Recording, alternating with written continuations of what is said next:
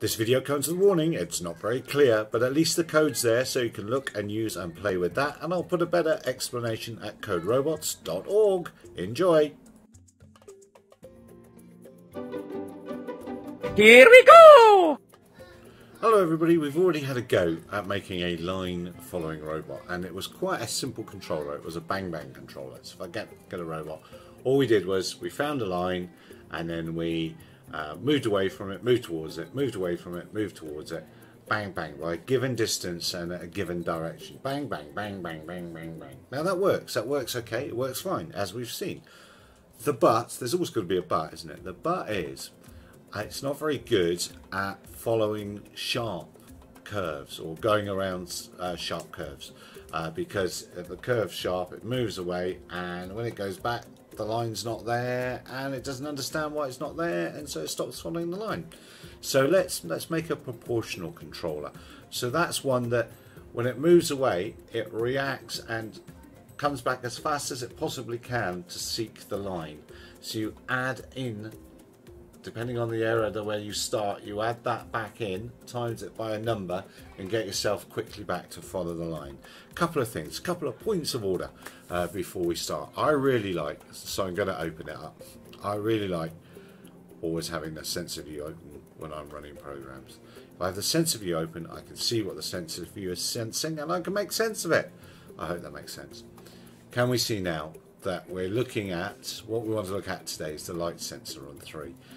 Right now it's showing white and it's showing 100%. I'm not sure I can move this accurately enough over this line to make it completely dark. Oh, I have. No, I haven't. No, I haven't. It says 25. But if that was right over the center of the black line, that would be 0. So 0 is black and white is 100. Very binary, isn't it?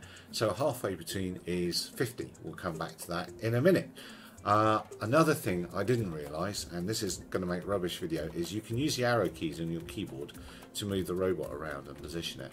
I didn't realise that, but you can't really see that because you can't see my keyboard. So that's a little tip. If you're using Open Roberta Lab, use the arrow keys to move your robot around. It works really well.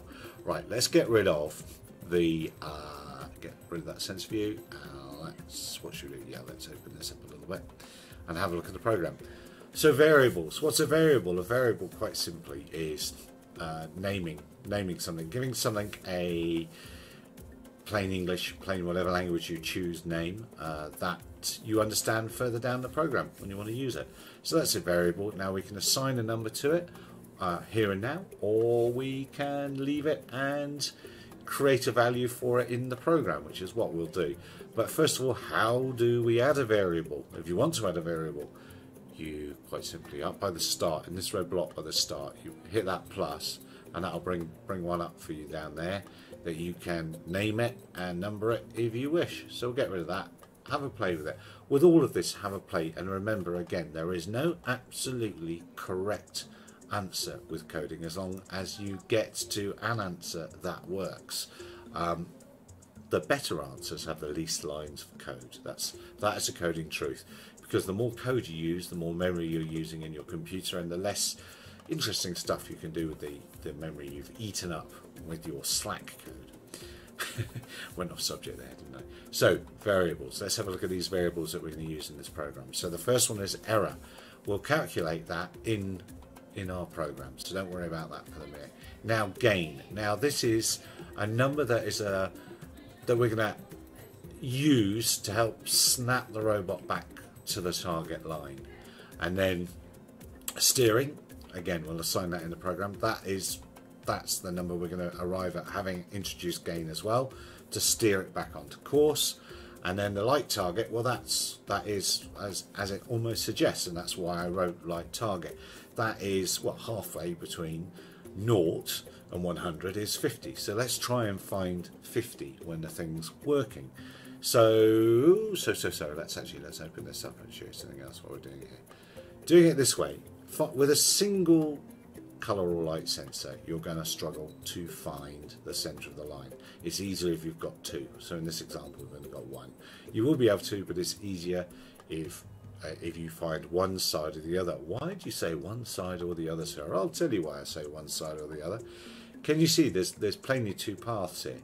If we came up to the line and then we aligned ourselves with the left-hand side, so we moved our arrow away and snapped back to the right to find the line every time, that hand signal might be the wrong way around. I'm not sure, camera reverses things. So we snap back to the right, we'll end up tracking around the left-hand side of the line. So that would take us up there and up there. If we come to the right and correct left, we'll end up coming down the left-hand side. Now, can you see here? It comes around here. That's the left-hand track there. It goes round until we hit that block there. In fact, let's get rid of that. Let's move that little. Oh, I don't know what'll happen there. We'll find out. So yeah, it'll probably blow up there. So we can follow one side of the line or the other. That's a little trick you can use with a proportional line follower. So our error then, this is what our error is going to be. It's going to be the light target, whatever that is. So we go off and find the light. So if it's, for argument's sake, 60, we're going to need to reduce or change our steering to reduce that number. So we want to steer left in this case.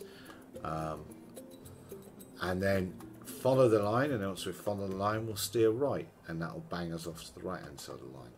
So left and right, left and right, left and right. So we've got that error, so we set the error, and our steering amount is steering times gain. So, well, we'll have a play. We'll start at 10 and then we'll move that number up and down. But that's basically how sensitive it is, how sensitive it's going to be. Let's just run the program and see. Let's just run the program. So there you go. Now, our bang bang would have struggled getting around that bit. And I'm quite intrigued to see what's going to happen when we reach down there. So I'm gonna leave it to that. Now, let's make this bigger. Let's make it bigger. Now, now I wonder what can we do to correct that. So what was happening there? It overreacted perhaps. So let's see. So let's change that gain number. Let's half it. There's another thing called PID controllers, and PID controllers is something we might yet get onto, but just remember that term, PID, proportional integrative. And there we go, around the corner. So now we're putting less steering back in when we go around the corner. So we want to have just enough, but not too much. We want the Goldilocks zone. Maybe that was too much again. So let's try that again. Let's bring that number. Let's half it again. Let's half it again every time. 2.5. Let's bring our robots. Well, I suppose we can just start it here, can't we? Prove my assertions there.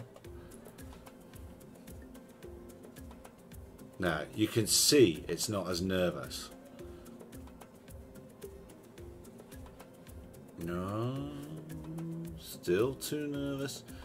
Let's go. All right, let's half it again. Trial and error. That's the only thing I'll do it.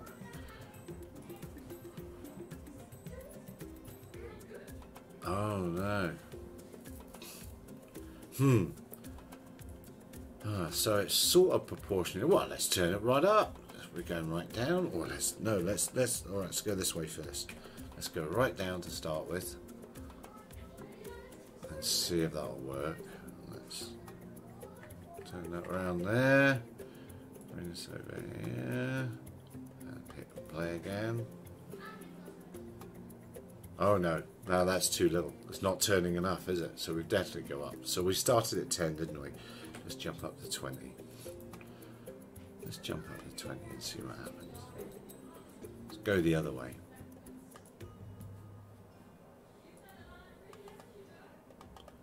Again, you can see how jumpy it is. What else could we do? What else could we do? I know what else we could do. What we also need to do, quite possibly, is slow down when we reach a corner. So we need not only to change the angle of steering, but we need to change how fast we're going, because I bet if I turn the speed down, let's turn the speed down to 60. Let's put this back at 10. And let's turn this around. And let's go. I bet you by turning the speed down, we'll get around the corner a little bit better. So we seem to sort of be getting proportional line following working. Ah, there we go.